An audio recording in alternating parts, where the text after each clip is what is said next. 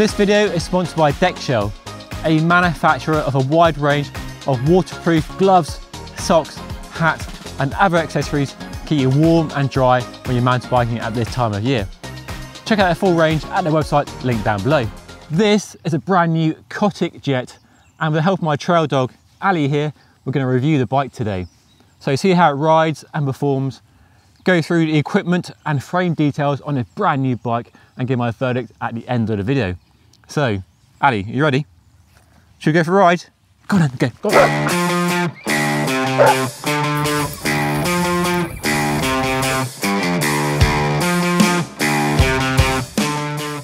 The Jeht really lives up to its name.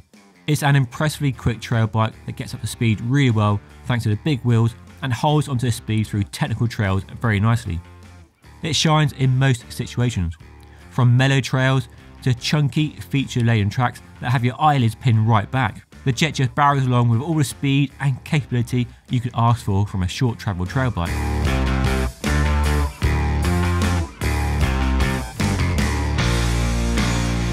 This bike isn't the lightest in the world, but it climbs surprisingly well.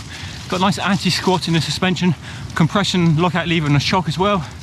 The geometry gives you a nice position, that steep seat angle. So you make good progress. You might not be the first to top a climb, but you won't be last. And for me, what's really important is how the bike feels, and it doesn't feel sluggish like some heavy bikes can. So in this way, the Cotic Jeht seems to hide the weight pretty well on long climbs really. So you make good progress. Doesn't feel like you're being held back unduly, so it's all good. But it's really the way the bike feels when going back down that really matters, and where the bike really shines, as I'll try and demonstrate now. Although the trails, as you can see from the bike, very muddy, so it won't be a high speed run, so do forgive me that, but these are the conditions I have to deal with at this time of year.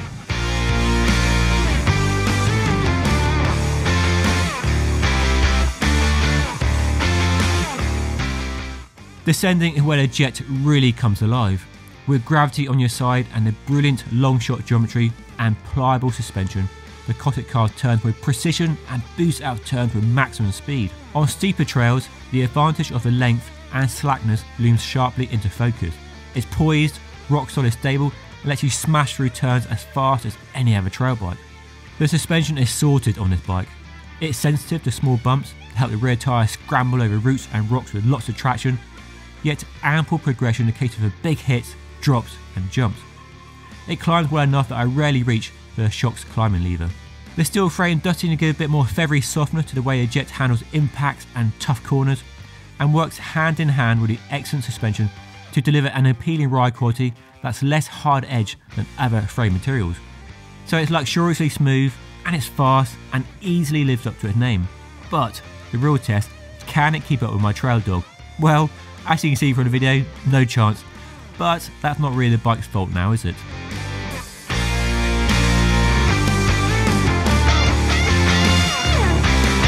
Ali, you enjoying the mountain biking? Okay, let me just catch my breath, give her some water, and I'll talk you through some of the details on the frame a bit more.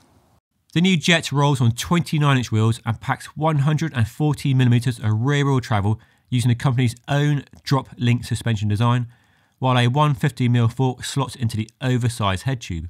Naturally, like all Cotic bikes, the heart of the frame is a beautifully made Reynolds 853 double-butted steel main frame with an ovalized top tube for maximum stiffness. The rear triangle, meanwhile, is made from aluminium, as are the rocket linkages, and has beefed up oversized suspension pivots. Beauty is in the eye of the beholder, but it's got a good stance to my eyes.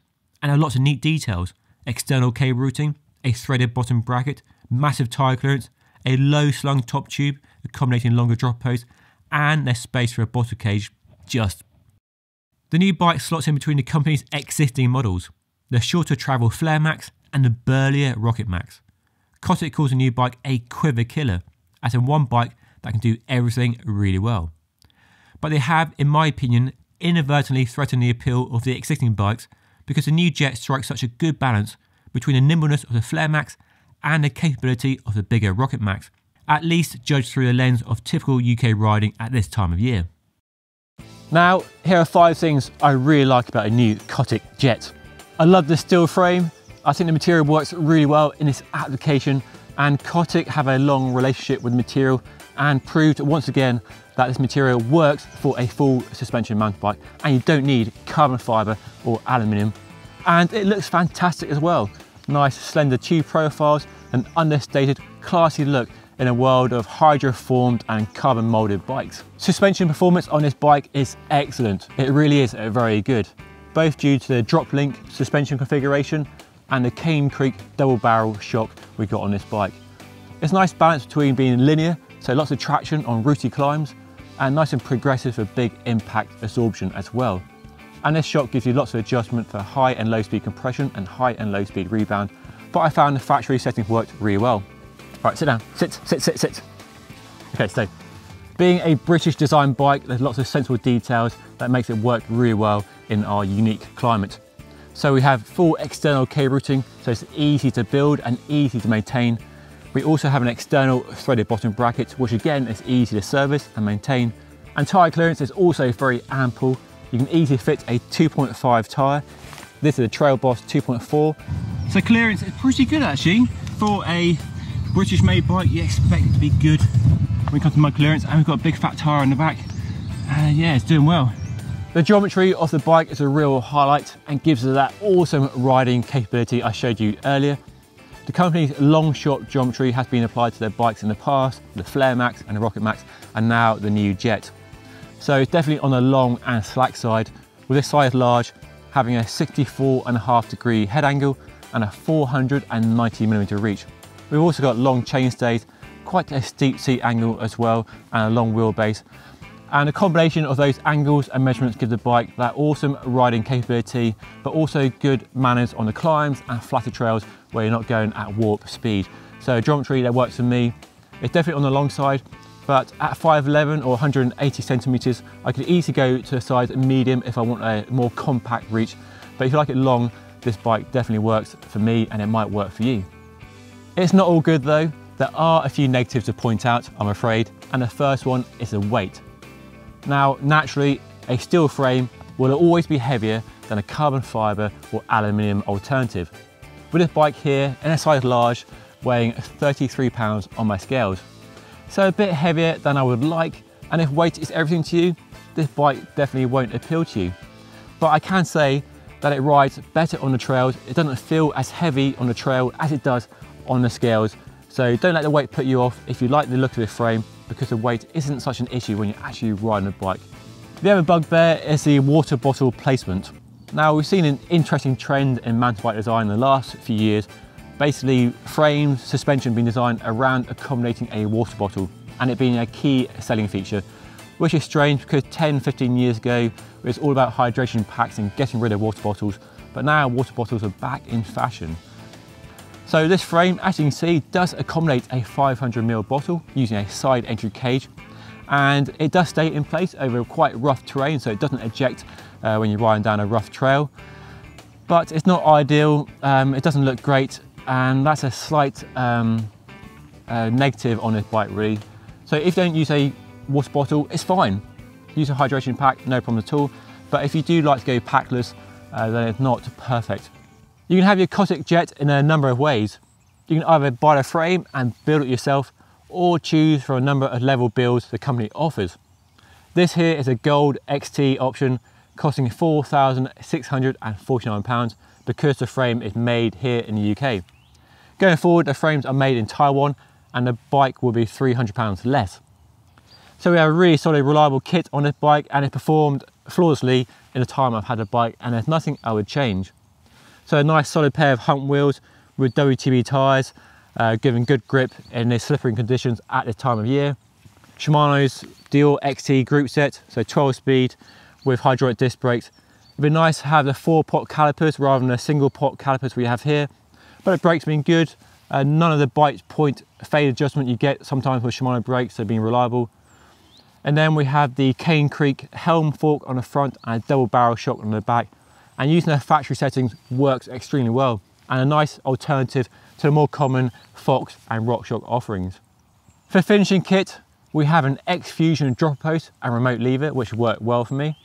And then it's all Cotic branded parts for the saddle, the handlebar, the 35mm stem and the lock-on grips. And on the scales, this size large weighs 33 pounds. You even get a mud guard thrown in as well, so that's a nice detail. And like I said, there's nothing I changed on this bike. It all works really well. Now the question of steel is a really good one, and the company, as you probably know, have forged their identity, their reputation in steel frames going back 10, 15 years, how long they've been around, I forget, been a while now.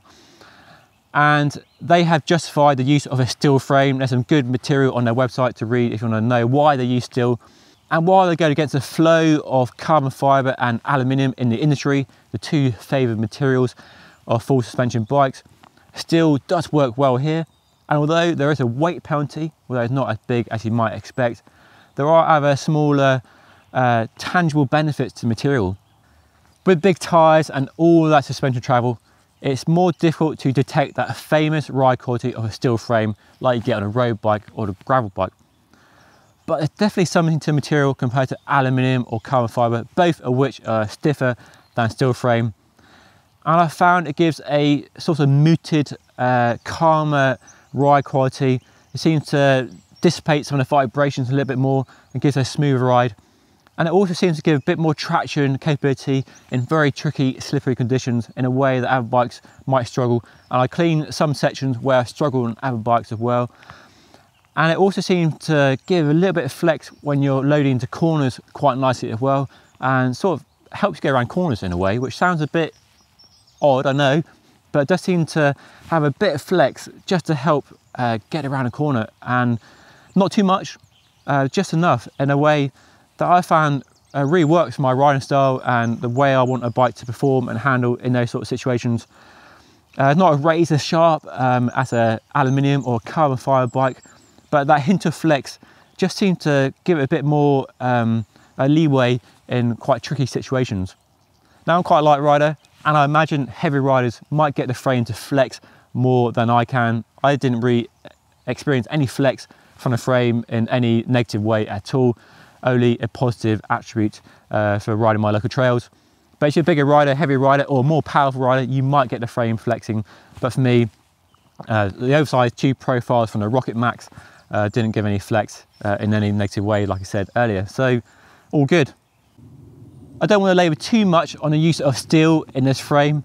I know all of you watching will have your own opinion on this steel frame, but it's clear from the number of Cotics I've seen on my local trails and the number of bikes they're selling and their demand on social media and from speaking to them, that their bikes are selling in big numbers.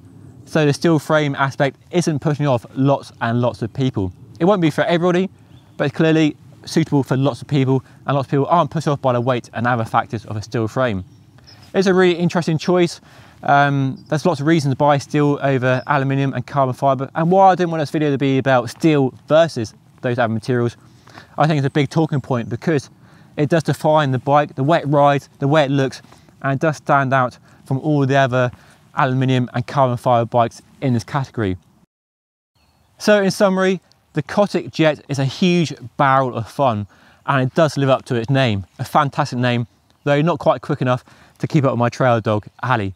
But I think I probably need an e-bike to keep up with her. She's so quick. And for me, it does live up to the ethos of a trail bike really well. A bike that can ride everywhere and do everything really well, and isn't compromised too much in any one aspect of riding, whether going up or going down.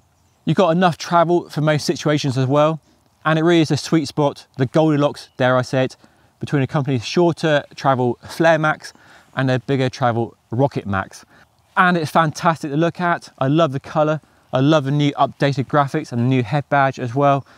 Fantastic geometry as well, long, slack, good equipment as well, nothing to change on this bike for my riding. The price may be a little bit higher than some rivals in this category, but a small British company versus a big global corporation, so that is a factor as well. I've clearly been talking too long because Ali's disappeared to forage for snacks or something, whatever dogs do when they're bored. So I'll just wrap up this review by saying I'm really impressed by the new Jeht from Cotic, and I think it's a great addition to the range, and I'd happily recommend it, and I'd happily buy this bike. It does everything you want from a trail bike. It's fast, it's fun, it's highly capable. Yeah, a little bit heavy and some other issues around the water bottle cage, but there are more positives than negatives, I feel. and it's a great looking bike, and I can almost keep up my trail dog Ali on this bike, but not quite, or almost. If you want to find out more about Cotic, check out their website, link down below. And if you enjoyed this review, then maybe consider subscribing to my channel by hitting that red button down below. And if you really enjoyed this video, hit that thumbs up button, give me a like, that'd be much appreciated. And if you have any questions about the bike, well, put them down in the comment section below and let me know what you think of this bike, and if you're in the market for this bike or a bike like it. Anyway, that's all for now. Thank you so much for watching, and I'm off for a ride to tire the dog out a bit more because she's still got loads of energy left. So yeah, thank you for watching. See you again soon.